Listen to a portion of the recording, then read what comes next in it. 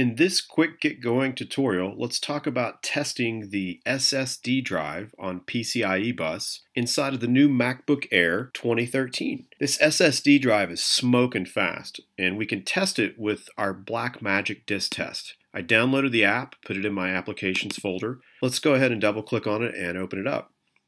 So right now it's looking at the system drive. Okay, so I'm going to give it a stress test of 5 gigabytes. And now let's click on the speed test start button and look how fast the SSD is in this MacBook Air. Okay, it starts out, so there's the write, peaking out around, 652 megabytes a second.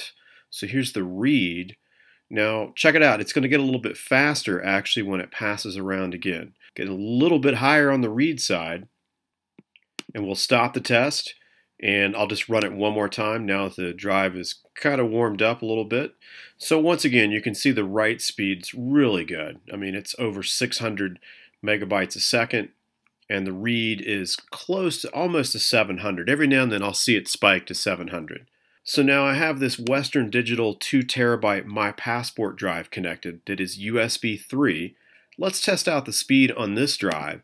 So we'll go select Target Drive.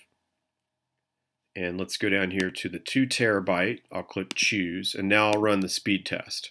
So yeah, you can see that this little external hard drive, which is probably 5,400 RPM connected to a USB 3 port, it's still doing a pretty good job considering where we've been with hard drives, around 100 megabytes read and write. That's pretty good for this Western Digital 2 terabyte My Passport drive. And I've run the test before, and it's not really going to get much better. It's going to average around 100 megabytes read and write. All right, cool. So that was a quick little demo of the SSD PCIe drive inside of our MacBook Air 2013 and a 2 terabyte Western Digital drive. Thanks for watching.